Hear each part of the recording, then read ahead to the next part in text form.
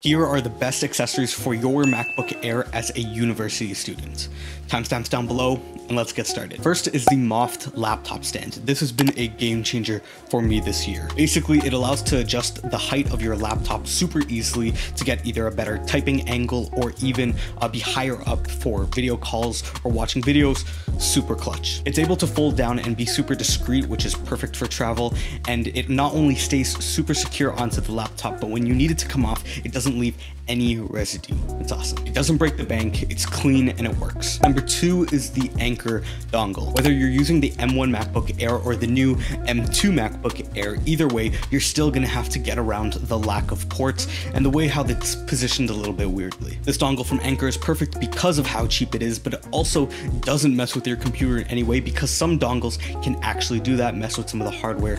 It's just a bad scenario. This dongle doesn't do that. You've got micro and regular SD, 2 USB ports, HDMI, all taking up one USB-C slot while still leaving enough room for the other one to remain completely free. Next is the Samsung T5. Now, if you're a student, I always recommend that you buy the MacBook Air with base storage, 256 gigs. Buying external storage is not only safer in case anything happens to your laptop, but it's also way more cost effective. I mostly use mine to store video files or just anything that I don't want on my local machine. The T5 is a great option because it's not only relatively inexpensive, but it also has other great benefits such as faster read and write speeds, password protection, and even high storage options. Next is the OcuShield screen protector. So blue light protection is essential for your sleep and pretty much your overall health, especially if you're staring at screens all day long, like me. The screen protector is self-explanatory as it just protects the screen from, dumb stuff that we be doing. And finally, privacy mode, which is super underrated, especially if you don't want,